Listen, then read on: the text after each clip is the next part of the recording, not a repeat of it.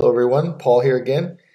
In this Pearson tutorial, I'm going to be showing you where you can find activities to integrate other content areas into your math.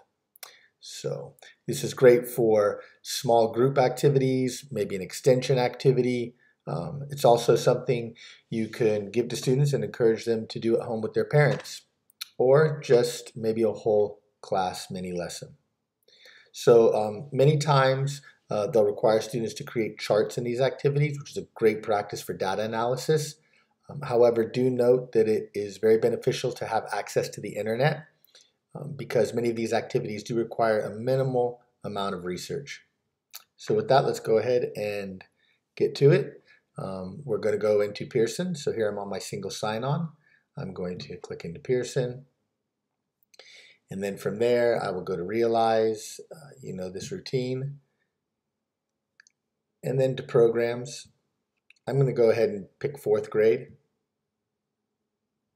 Now, when you're in here, we're going to go to eText up at the top here.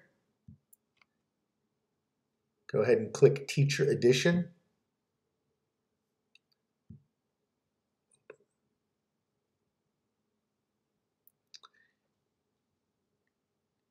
Okay, now that we have it loaded up and ready to go, over on the left-hand side in the table of contents, I'm going to drag this out a bit, and I'm going to pick topic 7.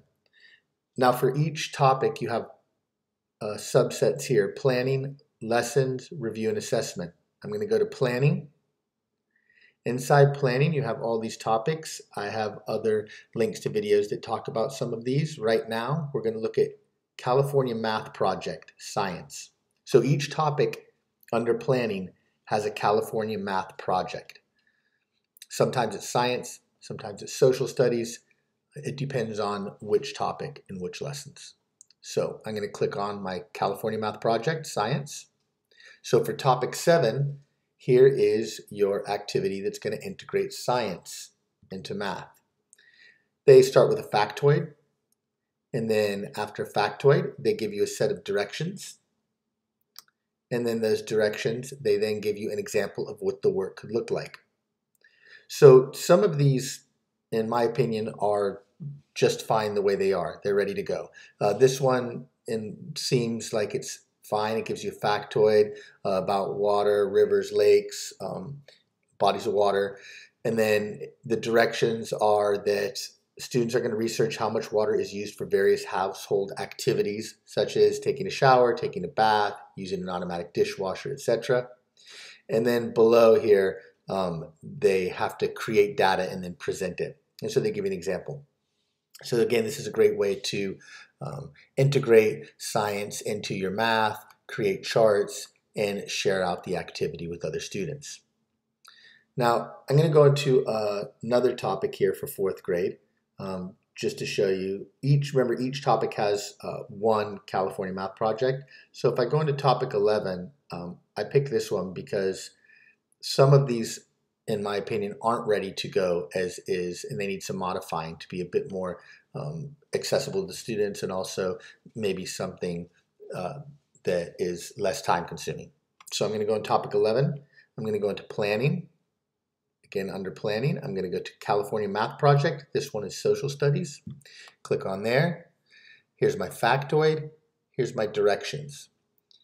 So in short, this activity is asking students to either sketch out or print out 50 flags, because the idea is that they're going to write fractions based on the flags. So this one is write a fraction describing the number of state flags that contain stars. So I like the activity. It's a great way to integrate fractions and also expose students to state flags and using fractions with them. However, the idea of sketching out 50 flags or printing out 50 flags is either time consuming or ineffective with cost as far as ink and printing. So with that, maybe they just do the activity looking at the computer screen, bringing up 50 flags, and going from there. So again, this one could be modified very easily and still be able to integrate other content areas. So that's it. Go ahead and take a look at some on your own, maybe a topic you're working on now or a topic you're going to be working on, and maybe it's something you'll be interested in doing with your students. Thank you, and see you soon.